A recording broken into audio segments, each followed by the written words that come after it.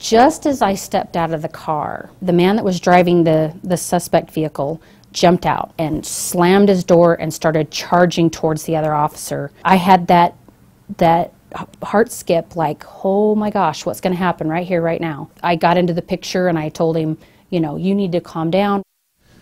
That is Utah Highway Patrol Trooper Mary Kay Lucas describing one of the scary situations she faced during her career. By the way, that one ended peacefully with a DUI arrest. Here's Good for Utah's Don Hudson with more on Trooper Lucas. She went to college with plans to be an engineer, but her goals changed, and today she and her husband are both sergeants with the Utah Highway Patrol. Mary Kay Lucas loves her job and says it's a bit like being a mom with a uniform. Here's this week's Behind the Badge. A police dispatcher opening came up for the Highway Patrol, and I thought that sounds interesting. Mary Kay Lucas started her law enforcement career as a dispatcher and loved how it could go from 0 to 60 in a matter of a phone call. Everything's kind of calm, and then that quick, things can change and the phones light up. You're kind of organizing chaos and sending resources where they need to go, and it was just exciting and adrenaline rush and satisfying all at the same time. 380, 326. But she felt she needed closure on some of those calls, so after 9 years, she decided to go from behind the scene as a dispatcher to on the scene as a trooper. The job I was doing in dispatch was exciting, but I really felt like there was more I could be doing on the other side of the radio. And the first car she pulled over, she says, was a memorable moment. I was so nervous, and I remember talking to the lady, and she was sitting there shaking, and it hit me. She is just as nervous as I am. Trooper Lucas said she uses that memory as a reminder when she interacts with motorists. Was the traffic like this when that was going on?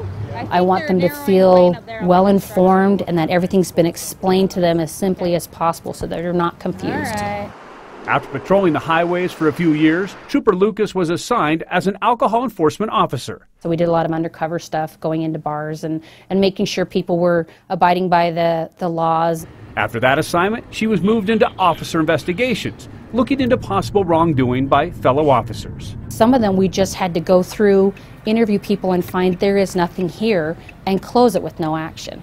And other times there were some serious offenses. She says it's a tough job, but a necessary check and balance. And she wants the public to know most troopers, officers, and deputies are good people and good law enforcement officers. And so when it comes down to the ones that get in trouble, it's less than 1% of the total number of officers in the state. Today, the 43-year-old is a sergeant with UHP in charge of a unit, and it's a job she says she absolutely loves. You still get to go out. It's going to be one of those days. And stop cars and work with great people and help the guys that work with you. You make sure that they have the tools that they need to get their job done. You're just doing your job, right? And she describes her job as kind of being like a trooper mom. A lot of times I feel like all the helping I'm doing, I'm just kind of being that mom to make sure they got what they need and they're doing okay. Which is fitting because she also works in the same building as her husband. He's running the motor squad on the other side of the building and I'm here. Sergeant Lucas and Sergeant Lucas. Same rank, but only when they're at work. At home, I'm the sergeant major. That's what he tells me. At work, we're both sergeants. And we're friends and we're co-workers, but at home, I'm sergeant major. Sergeant Lucas, Mary Kay Lucas, has been in law enforcement now of 20 years, 10 with UHP. Sergeant Donovan Lucas has been a trooper for 22 years. To see our Behind the Badge stories and to nominate an officer, a deputy, a trooper, or firefighter for a future story, go to goodforutah.com/badge.